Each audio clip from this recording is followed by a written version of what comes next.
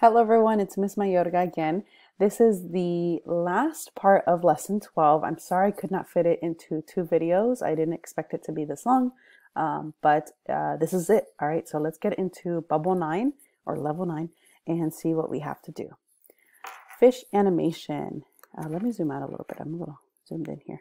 Fish animation. Using the counter pattern, make all 3 of the fish move as in the image to the right.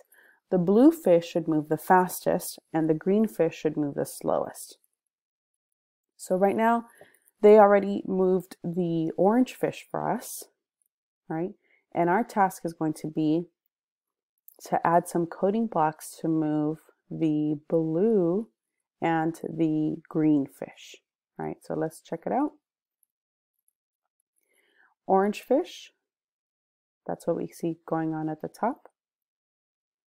And then we need to move the blue and the green. Now, don't worry if your fish are not in the exact same order or position as it's shown in the picture, because what's happening is that the computer is choosing a random number. If you take a look at the code, the computer is choosing a random number for the Y coordinate. So sometimes your blue fish, your green fish, your orange fish might be a little bit higher or lower.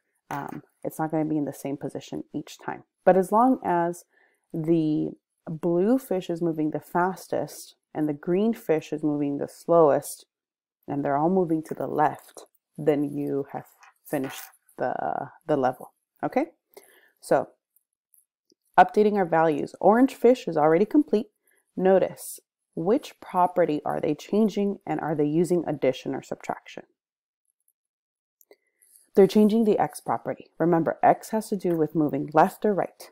And since we want to move to the left, we need to use subtraction. So you're going to do pretty much the same thing for your blue and your green fish, but it's going to be up to you to decide what value you're subtracting. All right, so go ahead and grab a Sprite block. You're going to need one for your blue fish, and you're going to need one for your green fish, right? Blue fish.x, green fish.x. And I'm not going to walk you through the rest of this because this is an opportunity for you to show me, if you're in my class, how to make the sprites move. All right, but again, think about those questions. And honestly, you're pretty much just copying what they did for the orange fish.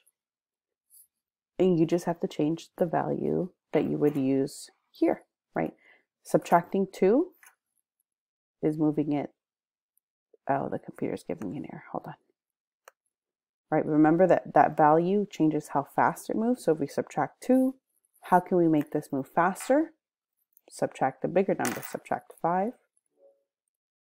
How can we make it move slower? Subtract the smaller number.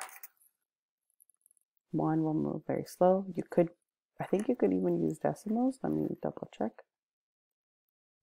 Yeah, you could use decimals, 1.5, right?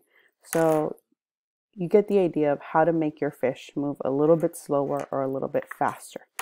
Putting it back to the original, which was 2. And I'm going to bring back the blocks that we had added. Sprite.x, Sprite.x. Right, so we need to do the same thing for blue fish and do the same thing for green fish. All right, what block needs to go here? Plus or subtraction? Hint, hint. And then you just need to pick a value that you're subtracting for each of these, right? Remember, in the end, you want your blue fish to move the fastest and your green fish to move the slowest, right? So think about what values are going to achieve that. All right, hopefully that made sense. And if not, you can always message me on Schoology or talk to me in class with any questions that you might have. Okay, that's it for lesson 12. Finally, I will see you all in class or in the next video. Goodbye, everybody.